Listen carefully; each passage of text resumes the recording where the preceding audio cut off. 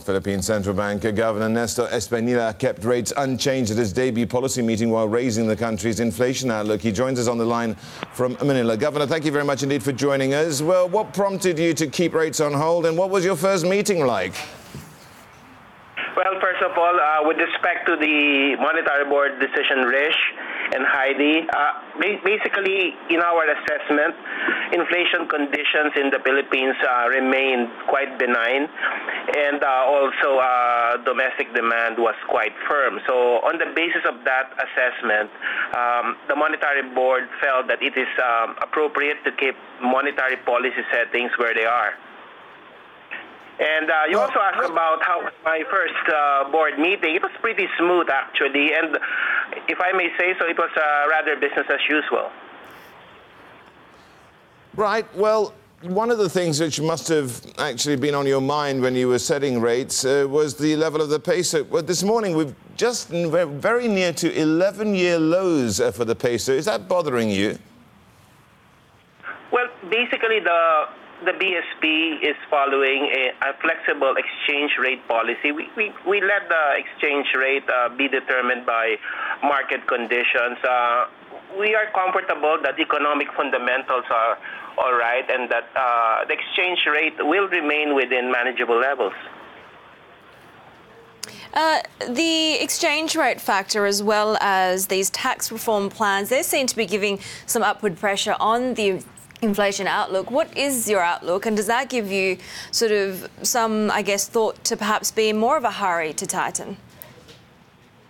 Well, with respect to the outlook, we increased slightly our projections, and that's largely because of projected increases in the oil price assumptions in our forecast.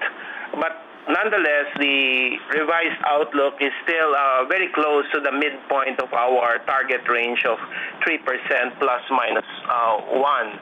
Now, you spoke about exchange rate movements. The movement of the exchange rate have been relatively modest. And based on our recent experience, the pass-through of exchange rate depreciation has been very muted to pass through relative to inflation, and that's because of changes in the economic structure. Regarding the tax reform, that is still under discussion in Congress, and we are hopeful that it will pass, and when it passes, our expectation is that its impact on projected inflation, mostly in next year, would be relatively minimal, perhaps in the half percentage point range, but still well within our inflation target, and we don't expect that to persist. In fact, we expect that to dampen by 2019. Governor, what about some of these concerns that there's systemic risks building in the economy because of the growth of credit that's expanding at roughly twice the pace of nominal GDP growth? Is that something that puts pressure on you to potentially cut sooner rather than, or rather hike sooner rather than later?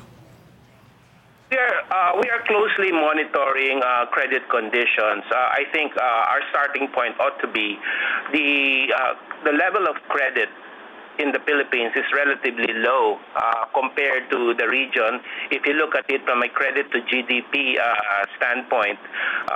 And the Philippines is one of the fastest growing economies right now, but the growth is well within our growth potential. So right now, we are not seeing signs of overheating. And at the micro level, although credit is growing, banks' non-performing loans continue to stay at rather historic lows. So from our perspective, the growth conditions and the growth of credit remain within manageable levels. At the same time, we continue to look at certain sections of the market, for example, real estate, and for that we have deployed macroprudential measures to keep things under control. Governor, what's your bias, and how do you actually wean the Philippines off this reliance on remittances from overseas workers? I think we have to look at it from a broader perspective. These things are solved over a medium-term horizon. The thrust of the government is to widen the economic base, and this is being driven by a build-up in investments, particularly in infrastructure. We're trying to attract more foreign direct investments across a broader segment of our economy to generate jobs locally. And this is actually the ultimate driver for attracting more of the labor into the economy rather than relying on remittances. But nonetheless, remittances continue to be a major contributor to the Philippine economy and the balance of payments. And Governor, if it be the case that inflation stay pretty much subdued and under control, do you think the next 12 months or so would be a good window to cut the reserve requirement? We're actually always looking at our options on this, Heidi, and we are framing this decision. We look at this as a basic reform in the way we conduct monetary policy towards more market-oriented means.